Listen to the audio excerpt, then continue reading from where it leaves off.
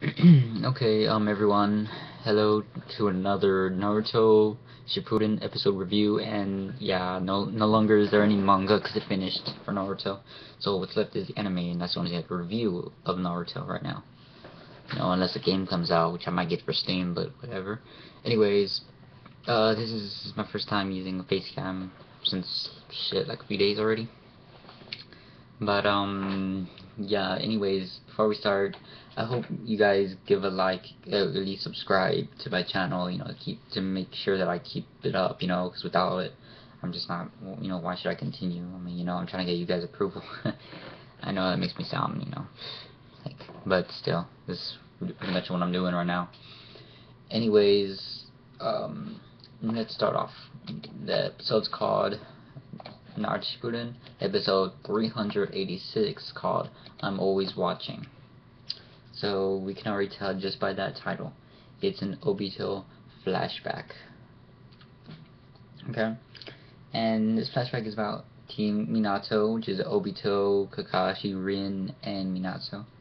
And it's about Kakashi becoming a Jonin, or tuning, whatever. They go to the tuning exams, right? It's like a Rin slash Obito episode, pretty much. Their feelings toward each other, and how Obito gets jealousy over how Rin goes over, like, with Kakashi. And he goes with the tuning exams. There's all the other adults, when they were kids. Lee kicks the shit out of Obito on both occasions, which is the Forest of Death and the finals.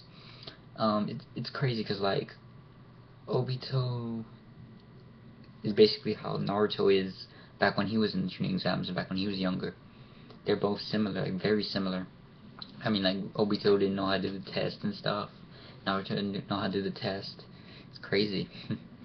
But, Obito, he doesn't become a Chunin. Kakashi does become a Chunin soon after he becomes a Jonin, so that makes Obito want to have to train harder, so he does, and soon after he becomes tuning. But Rin tells him to meet at the under some tree, cherry blossom tree. They go to the tree, and Obito is gonna tell Rin how he feels about her. But when Rin comes with everybody, it turns out that it wasn't like a celebration for Obito. It was a celebration for Kakashi becoming a Jonin. That they're coming up with a present for Kakashi, and Obito, he hears that, and he, poor Obito, man, lost in the friend zone. And it pretty much ends with Naruto telling Obito to come with us, telling him the same thing that Obito told Naruto back when Tentos was around. Join us, Naruto, and then Naruto saying, join us, Obito. And so it ends out with that. And the episode, I give that a 7 out of 10 because more of Obito's feels in his flashbacks, which I enjoy, but I wish we would, like, speed up a bit more. The animation wasn't wonky like last time, but it was good. I loved it. Yeah, that's pretty much it. So I have for this review. Next episode is gonna be called, let me see, 387 next week. The Promise That Was Kept. And judging by the preview I saw, we're gonna get shit done finally. So I guess that's all I got. Thanks for watching. Hope you enjoyed. Make sure you like and subscribe for more reviews. And that's all I have for now, and see you later.